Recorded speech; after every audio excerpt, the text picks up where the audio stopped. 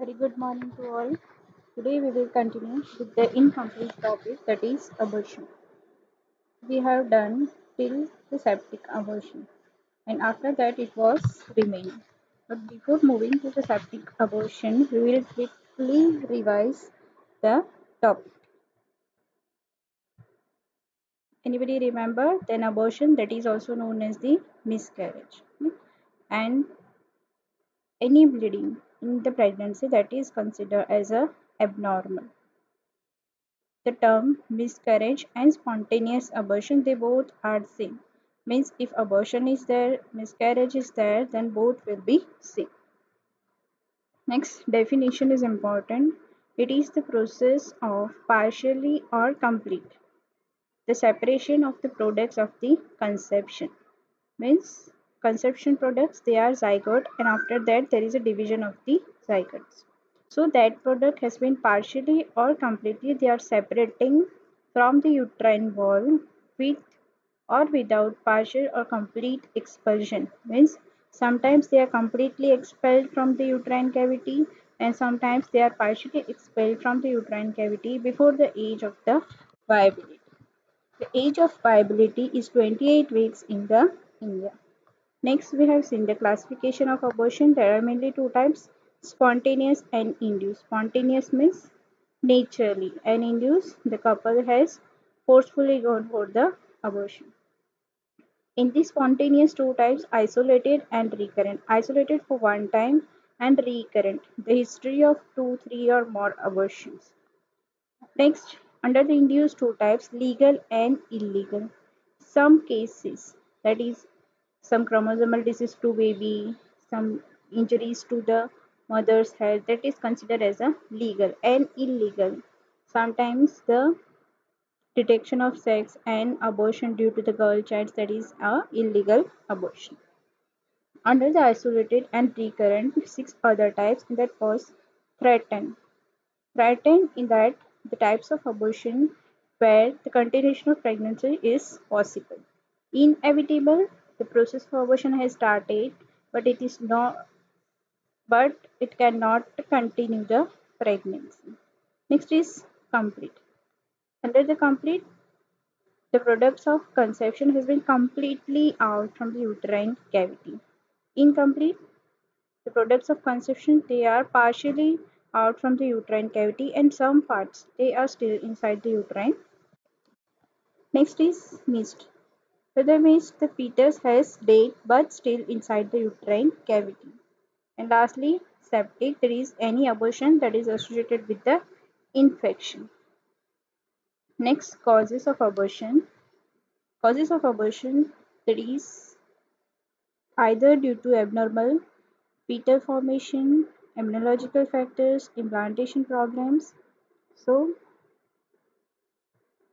under the fetal formation, in that teratogenic factors, if you remember that during the pregnancy, the mothers, they are not allowed to take any medication without the doctor's prescription, because the drugs can cross with the placenta and umbilical cord and can cause serious congenital anomalies to a baby, that is known as teratogenic effects.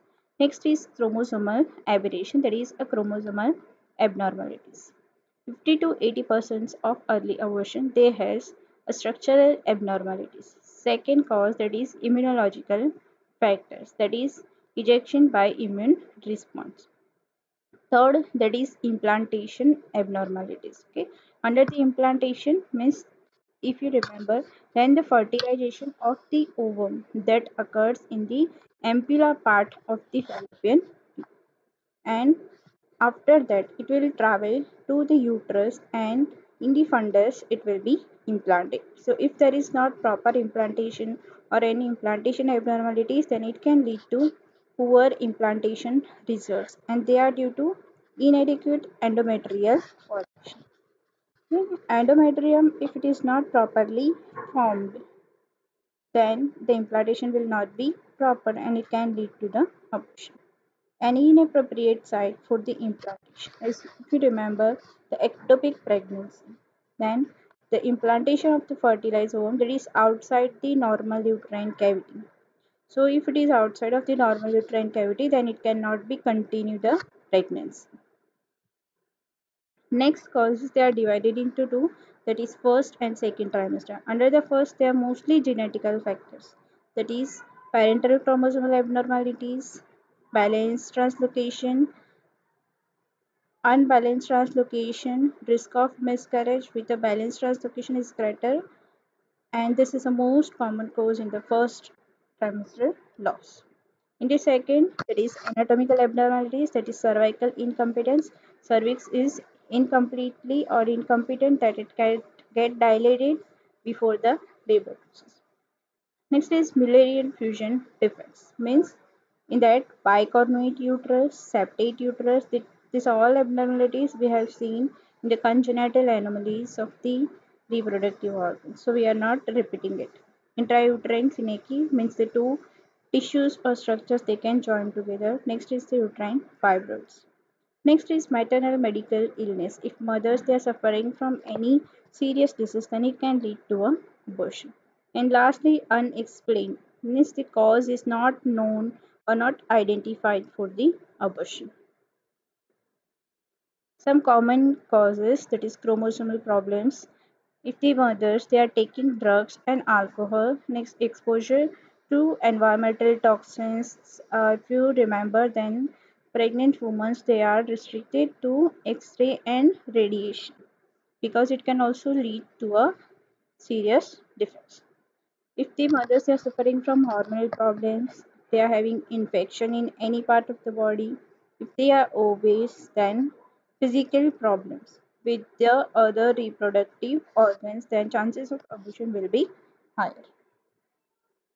Spontaneous, that is involuntary loss of products of conception before 28 weeks of gestation when the fetus that is approximately 1000 gram or less and occurs that is once in every 15 pregnancy. Causes of spontaneous abortion, that is mostly chromosomal abnormalities, genetical and structural causes. Under the maternal causes, that is structural abnormalities of the genital organs, infection such as rubella and chlamydia, and medical conditions, that is diabetes, renal disease, and thyroid dysfunctions. Types of abortion. First is threatened. What is threatened? Try to remember that this is the only type in which the continuation of pregnancy is possible. It is a clinical entity where the process of abortion has started. Here you can see that the process has been started, but it has not progressed to a stage from which the recovery is impossible. Okay, so the recovery can be possible in the patent abortion. Next is signs symptoms. If you remember, mainly two symptoms: abdominal pain and bleeding. Okay, bleeding for vagina, it usually slight and bright red and pain. There is bleeding is usually painless, but there may be mild backache or dull pain in the lower abdomen. Investigations, they are common, routine blood tests, sonography for confirmation, and urine routine. Management is to complete bed rest. The patient is admitted and given complete bed rest until the bleeding stops. The patient advised to preserve the vulval page so that if any loss is there, it can be come to know. The patient needs to report any bleeding or pain, routinely note for the basic vital signs and vaginal bleeding, and in the medication. Sedatives and pain relief medications are given. Inevitable, that is continuation of pregnancy is impossible. It is a clinical type of abortion where the changes have progressed to a state from where continuation of pregnancy is impossible. Here you can see that it has been separated from this fundus wall, so the continuation is almost impossible under the inevitable abortion. Symptoms will be same: increased vaginal bleeding, aggravation of pain in the lower abdomen, and which may be colicky in the nature, an internal examination that reveals cervix dilated. Management studies, if the abortion before 12 weeks and after 12 weeks. If it is before 12 weeks, then D and E, that is dilatation and evacuation, that is followed by curettage. And if it is after 12 weeks, then oxytocin drips they are given is given in the normal labor. General measures, then if excessive bleeding, then methargine is given to prevent PPH, and shock is corrected by intravenous fluids and blood transfusion. Complete, the whole product has been completely expelled. When the products of consumption they are expelled, it is called complete abortion, or they are expelled as a mass. Under this, the exposure of a fleshy mass for the vagina, there is a subsidence of abdominal pain. The vaginal bleeding will become trace or absent. If internal examination has been done, then the uterus will be small, cervix has been closed, bleeding is very trace, and the mass which has come out, it will found intact, means completely the products has been expelled. The management, that is blood loss should be checked and treated. If doubts for any incomplete, then curated should be done and transvaginal sonography is done. Incomplete means the some products they are inside the uterine cavity. When the entire products of conception they are not expelled, instead a part of it is left inside the uterine cavity, then it is called incomplete abortion. In the incomplete abortion, the features will be continuation of pain in the lower abdomen, which will be colicky in the nature. There is a continuous vaginal bleeding. And if internal examination is done, then the uterus will be smaller than the period of amenorrhea. Amount of the bleeding will be there and mass will be found incomplete. Management, that is resuscitation by blood transfusion and IV fluids. And if early abortion, dilatation and evacuation, and if late abortion is there, then the products are removed by ovum and blunt curettage. If you remember these two, ovum and blunt curettage, they are metal instruments which helps to catch the products. Missed abortion means the fetus has been dead and inside the uterine cavity. When the fetus is dead and retained inside the uterus for a variable period, means until the mother can come to know, it is called missed abortion or silent miscarriage and early fetal demise. Clinical features, as the baby is dead, so persistence of brownish vaginal discharge, subsidence of pregnancy symptoms, means the mothers they are experiencing nausea, vomiting, heartburn. So thus that symptoms that is related to pregnancy will stop. Retrogression of breast changes, as there are changes in the breast will be retrograde, means reverse changes will occur. Cessation of the uterine growth means the uterus which is day by day become larger, so this growth will be stopped. If we hear the fetal heart sound, then it will not be audible because of the death of the fetus. Cervix will become firm, and the test, that is urine pregnancy test or immunological test, if we do, then it will become negative. Management, if uterus is less than 12 weeks, then evacuation should be done by dilatation and evacuation followed by suctioning. And if uterus is more than 12 weeks, then induction is in the labor by the oxytocin and by the prostaglandins. From the septic abortion, septic, the term that is related to any infection. So septic abortion, it is any abortion that is associated with any abortion which is associated with clinical evidences of infection of the uterus and its content, it is called the septic abortion. Means the abortion that is mostly associated with the infection, it's known as the septic abortion.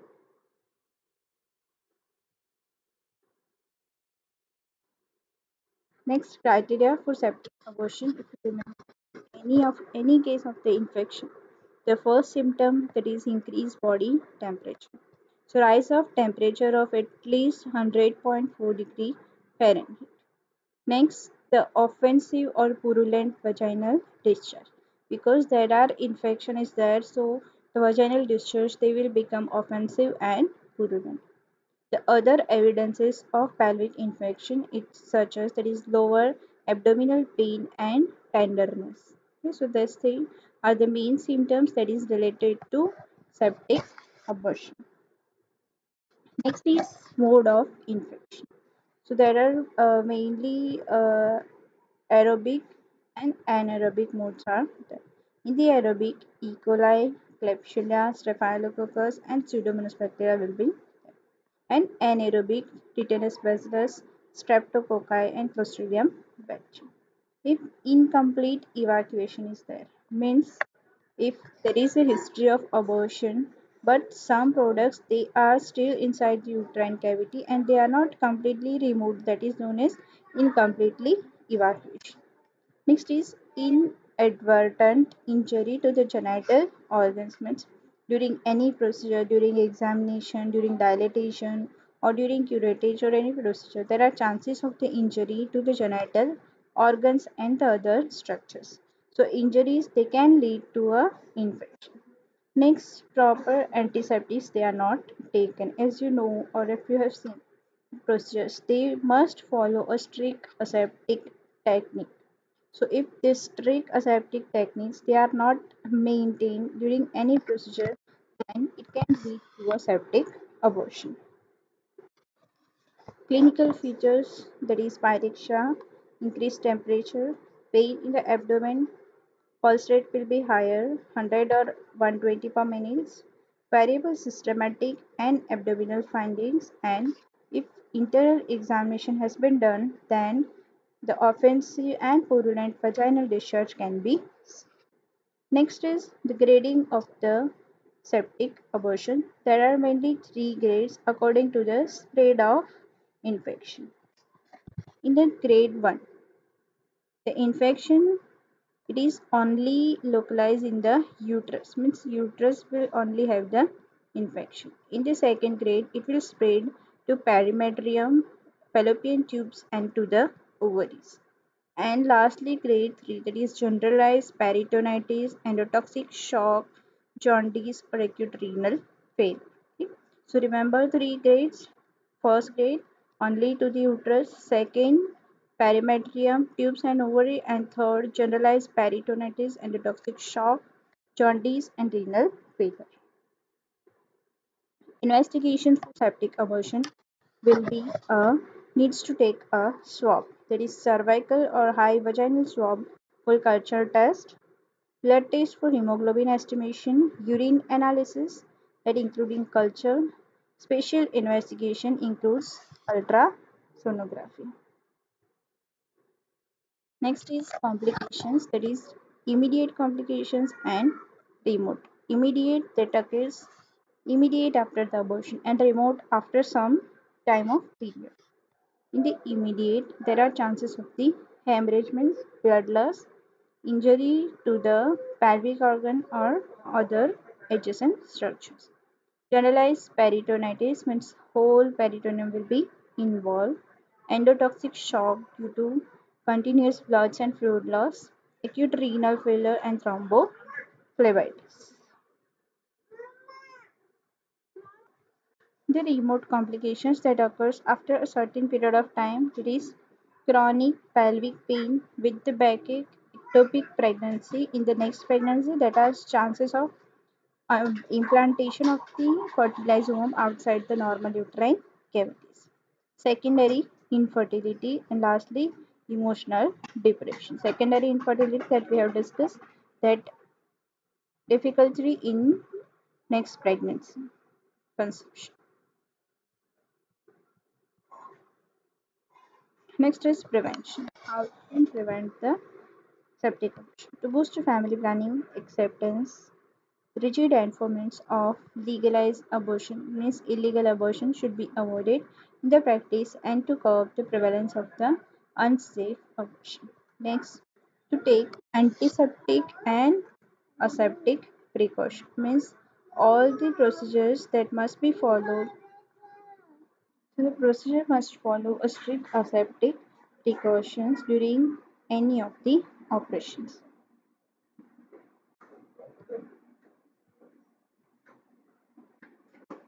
Next, management of the septic abortion. In that, general and specific managements will be done. In the general, firstly, we have to admit or we have to hospitalize the patient with the septic abortion. Next, high vaginal and cervical swabs should be taken to confirm or to do the culture examination. Next, vaginal examination has been done to note the type of discharge, if it is offensive or purulent discharge, or what is the characteristics of the bleeding. Overall assessments of the case in that including whole head-to-toe examination, abdominal and vitals. Investigation protocols as basic all investigation has been done. Next, the medications. As per the gradings means grade 1, 2 and 3. Under grade 1 that infection is only related to the uterus. Under that the drugs they are given, that is antibiotics, analgesics and sedatives. Next, blood transfusion to come, come up with the blood loss and evacuation of the uterus by dilatation and evacuation and curettage procedure. Grade 2, that is to the perimetrium, to the fallopian tubes and to the ovaries. Okay, these three are the main areas of the infection. Under that the drugs, they are for gram positive adults, penicillin, that is 0.5 to 1 milligram IV every 6 hours. And for gram negative, there is gentamicin 1.5 milligram per kg IV every 8 hours. For anaerobes, metronidazole 500 milligram IV every 8 hourly and clindamycin, that is 600 milligram IV every 6 hours. Periodic monitoring of the case needs to be done. Surgery, in that the evacuation of the uterus, that is should be withheld for at least 48 hours. Means under second grade of infection abortion or septic abortion, no needs or the evacuation immediately it should be stopped until the infection is controlled and is localized, because if we do, then there are chances that the infection can spread to other body parts and it can go to a third grade.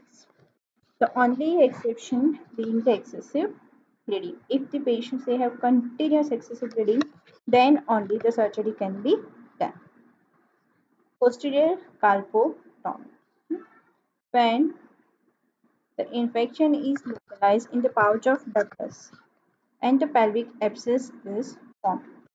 You remember the abscess, that is collection of the fluids. So in the pouch of Douglas the fluids has been collected and that is evidenced by a spiky rise of the temperature, the rectal tenesmus and bogy mass, that is from spongy mass that is fought through the lateral fornix, and in that cases a posterior carpotomy and the drainage of the pus, means with the drainage procedure the pus and the fluids has been excess in the pouch will be removed so that it will help to relieve the symptoms and improve the general outlook of the patient.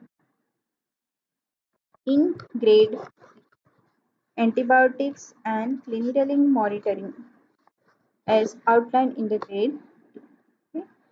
Active surgery, that is laparotomy. Okay. Laparotomy, if you remember, under the laparotomy, the incision is made over the abdomen and the products of conception that has been removed, such as in the cesarean section. Indication for laparotomy, there is injury to the uterus, suspected injury to the bowel, presence of foreign body in the abdomen and peritonitis. Yes, this is a diagram of for abortions, that is a missed abortion. Okay. You can see that in the missed abortion, what is that? The baby has been dead but inside the uterine cavity for a variable period. The second one, inevitable abortion. Okay. The process of abortion has progressed to a state, here you can see, from where the continuation of pregnancy is impossible. Next is incomplete abortion. Okay. Incomplete abortion, the products of conception, they are not completely expelled out, means some part has been expelled and some part they are still inside the uterine cavity. And threatened abortion. Okay. The process has been started, but it is not to a state, means it is not that much serious, then the continuation of pregnancy is impossible. So that is about the all classification and types of the abortion. If you have any doubt, you can ask. Thank you.